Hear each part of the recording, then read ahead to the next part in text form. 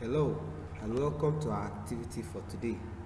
Today we'll be using the auxiliary line method to solve any problem that has to do with oblique planes that are inclined both to the vertical and the horizontal planes. So in this method we will actually be solving one line of the triangle after the other. For example, these are A1, C1 line.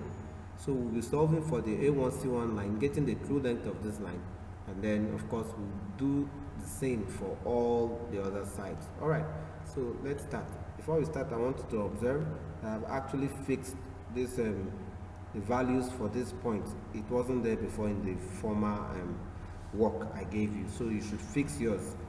I will give you instructions on what to do on Moodle. Alright, so the first thing I have to do to actually, in order to answer this question, is to draw parallel lines to the line that you choose to start from. So I'm choosing to start from line A1, C1. Alright, so I'm to draw parallel lines, a parallel line to the line A1, C1. Of course, we will name the line as our new X1, Y1. Alright, so next we are to draw perpendicular lines from point A1 through the X1, Y1 lines. So of course with the ruler and of course with your pencil, you can use your set square as a guide. You have to draw perpendicular lines through from point A1 and as well as perpendicular lines from point C1 to pass through the line, the reference line X1, Y1. Alright, having done that, the next thing I have to do is to get the length from the plan view. So we are going to get the length from A to the XY line, which has already been given here as 50 millimeters. So we are getting this length and we are transferring it onto the X1, Y1 line. So I've already gotten mine fixed and ready. So I'm placing it, can you see? I'm placing it exactly on X1, Y1. So I have that stated. And then the next thing, we have to pick the length from the plan again, from C to the XY line. From C to the XY line. So I also already have mine ready. So from C, this length, with your divider or your compass, you pick the length and of course measure it out right there. Alright, next we are to draw a line passing through from the tip of the lines that we drew on the X1, Y1 line. So as you can see, I've drawn mine right there. So that line now represents the true length of line A1, C1. Alright, so of course you outline it, and of course you can call it point, that's line point A2, C2. Of course you can name it point A2 and point C2. Alright, naming is very important. Alright, having done that, we have to move over to the other side. Now from C1, D1, we are also to solve for this. Similarly, we are doing the same thing that we did for the first side, that's from A1, C1. We are also to draw parallel lines to this side, which is B1, C1. So with your ruler, of course, set it quite rightly. We have to draw parallel lines to B1, C1, just as you've seen me do there. So that's a parallel line to line B1, C1. It doesn't matter the distance, the new reference line, that's the X1 and the Y1 line, do not really have to be a certain distance. Alright, having done that, of course, you have to name the side, which is of course your new X1, your X1, and of course your Y1. Alright, So having located this, of course you can call this to be your x2, y2. Mine was x1, y1. The most important thing is for you to understand the concept. Next, after getting that reference line x1, y1 again, the next thing you have to do, of course, is to also do exactly what you did for the first one. You have to draw perpendicular lines passing through C1 this time around. Of course, also perpendicular lines passing through B1. All right, so I have to clean off some of these values in order to take away any cluster or to cause misunderstanding of what we are doing. So also we have to take the measurement. You see, these are C1, so we are taking the measurement of this from C1 to the XY line, and we are transferring here. So just as before, I have mine already. So I'm taking the measurement from C to the XY line, and I'm placing it on the new reference point, which is my x1, y1, the new reference point. Right, that doesn't look as if it's exactly what I want, so I have to take it up a bit.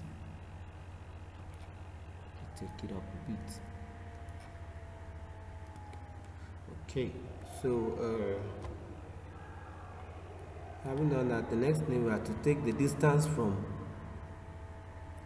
B to XY line to the XY line, distance from B to the XY line, of course, and transfer it. After we've taken that distance with our divider, you transfer it onto the x1, y1 reference line that's coming from B1 to C1. So we take the distance. I already have mine stock and ready.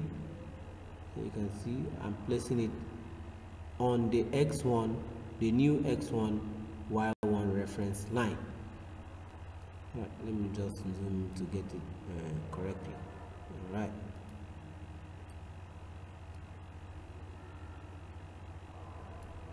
Okay, that's good and tidy. All right, having done that, to do exactly what we did for the first one, this time around we are to draw our lines passing through this point, the tip of the line. We are drawing lines passing through those points. All right, so to do that, of course, your ruler, your compass, your ruler and your pencil, draw a line touching the edges.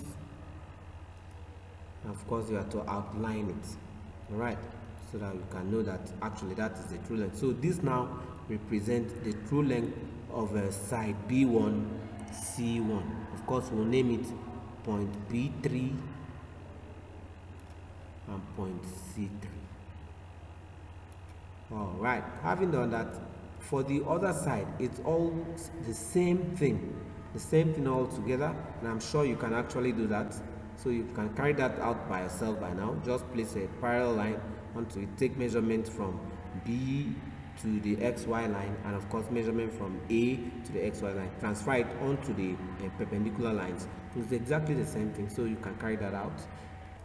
All right, so as you can see, we've actually located the true length of all the sides of this lamina, inclined lamina or oblique triangle.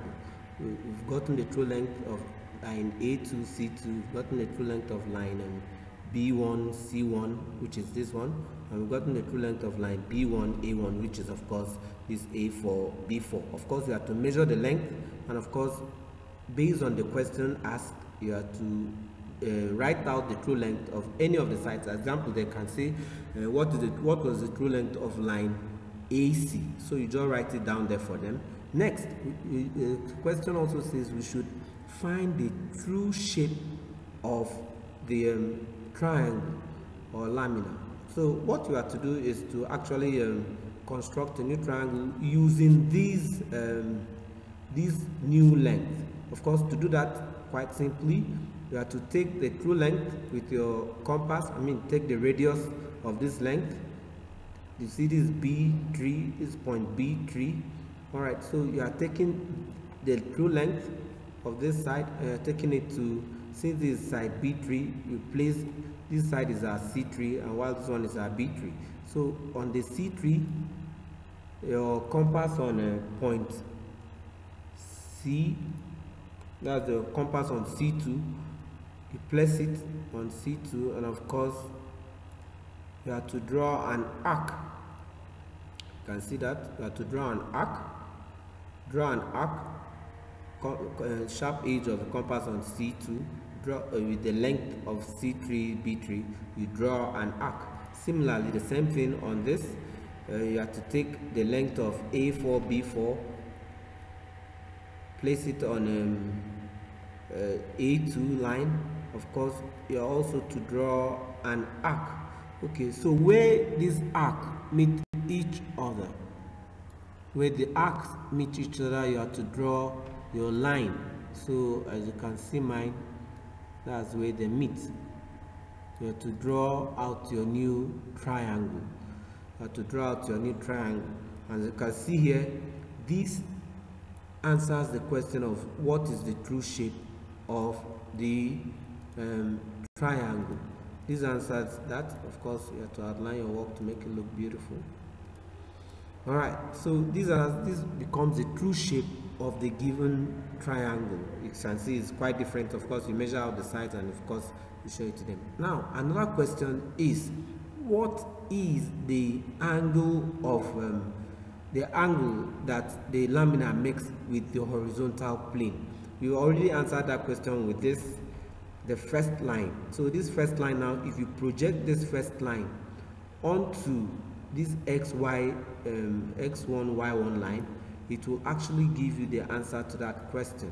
So what you have to do, of course, you extend your x1 y1 line, and then A2 C2 line. If you follow if you extend it, as you can see me extending mine, so where it hits the x1 y1 line, of course that's a trace, but then we are asked to get the angle that this plane makes with the horizontal plane. So this angle now represents your true length. This angle now represents your true length. So you have to measure. So as you can see, you measure this angle out, and of course you state it, you write it down for them, whatever your angle is, you write it out for them, and then you state that that's the angle that the lamina makes with the horizontal plane. All right, so with that, we've come to the end of this lesson. Of course, you can repeat the video, and if you have any misconception, just repeat the video. Everything has been carried out based on the steps. All right, thank you so much, and bye-bye.